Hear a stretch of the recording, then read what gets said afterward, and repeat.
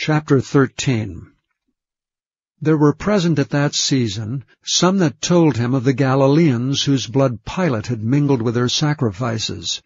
And Jesus answering said unto them, Suppose ye that these Galileans were sinners above all the Galileans, because they suffered such things? I tell you, nay. But except ye repent, ye shall all likewise perish. Or those 18 upon whom the tower in Siloam fell, and slew them. Think ye that they were sinners above all men that dwelt in Jerusalem? I tell you, nay. But except ye repent, ye shall all likewise perish. He spake also this parable. A certain man had a fig tree planted in his vineyard, and he came and sought fruit thereon, and found none.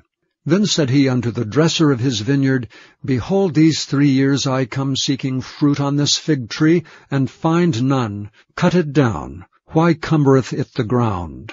And he answering said unto him, Lord, let it alone this year also, till I shall dig about it, and dung it, and if it bear fruit, well, and if not, then after that thou shalt cut it down. And he was teaching in one of the synagogues on the Sabbath, and behold, there was a woman which had a spirit of infirmity 18 years, and was bowed together, and could in no wise lift up herself. And when Jesus saw her, he called her to him, and said unto her, Woman, thou art loosed from thine infirmity.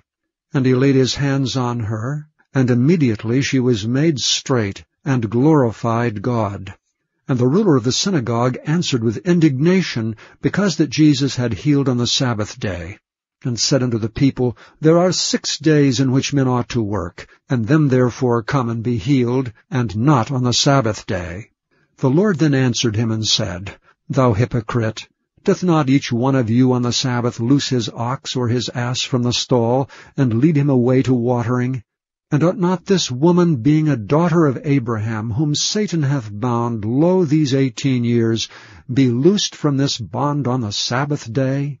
And when he had said these things, all his adversaries were ashamed, and all the people rejoiced for all the glorious things that were done by him.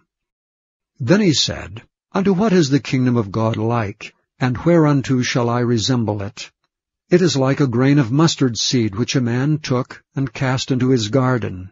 And it grew and waxed a great tree, and the fowls of the air lodged in the branches of it. And again he said, Whereunto shall I liken the kingdom of God? It is like leaven, which a woman took and hid in 3 measures of meal, till the whole was leavened. And he went through the cities and villages, teaching and journeying toward Jerusalem. Then said one unto him, Lord, are there few that be saved? And he said unto them, Strive to enter in at the strait gate. For many, I say unto you, will seek to enter in, and shall not be able.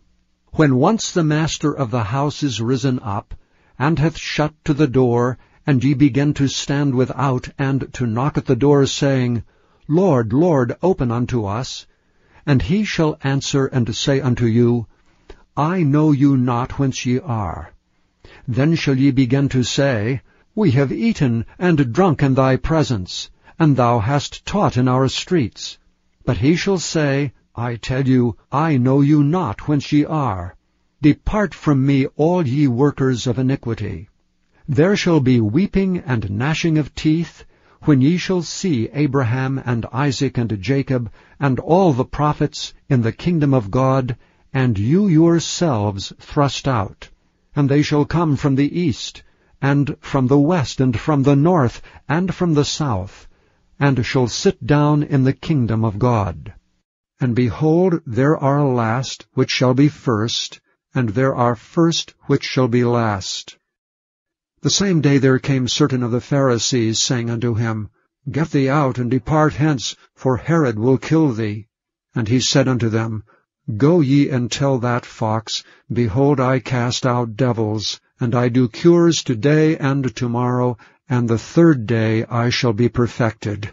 Nevertheless I must walk today, and tomorrow, and the day following, for it cannot be that a prophet perish out of Jerusalem.